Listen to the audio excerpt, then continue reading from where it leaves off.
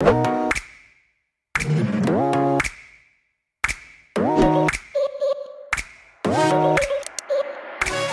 guys, so in today's video I'm going to be showing you guys how to add a video over a video in iMovie.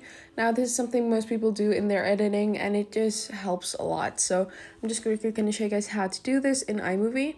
So I'm going to go into iMovie real quick, and as you can see I have a few clips here actually of just random things that I want to show you guys. So I'm just going to take this as an example, and then I'm going to click on this plus button up here and go to my videos. So here you can see I have 5 different videos in my camera roll that I want to use. So these are all green screens, but I'm going to show you guys like all the different ways to add videos, not just a green screen.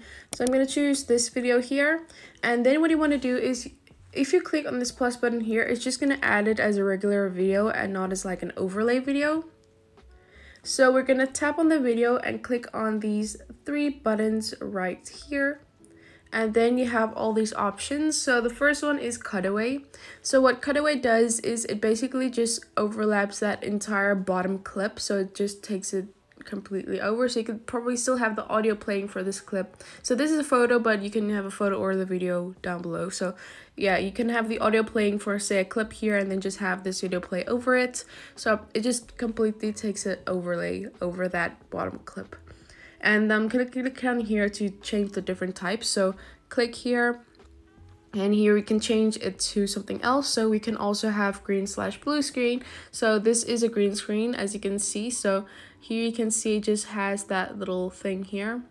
Now the sad thing about iMovie is you can't move green screens in iMovie, but I actually do have a video that could help you guys on how to move green screens in iMovie in just like a few steps. So I'll have that video linked in the eye up top for you guys to go check out, but I have that video if you want to watch that. And next is split screen. So it just basically puts the one video on this side and the other one on that side, the layered videos. You can also switch it up here, so like so, or remove that little line in the middle. You can choose however you want this to look.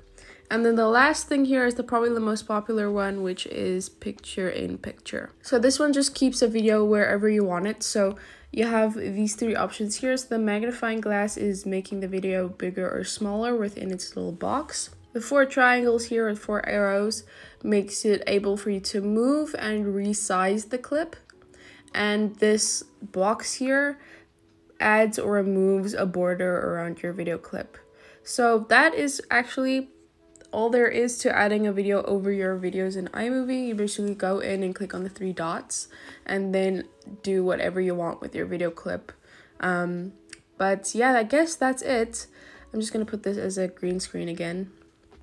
Oh, by the way, you can adjust the strength of your green screen here. So you can either just add like more or a little less strength, depending on the type of green screen you have. If it's like a weird green that it struggles to pick up on, this might have a bigger effect than this green screen that I'm using right now.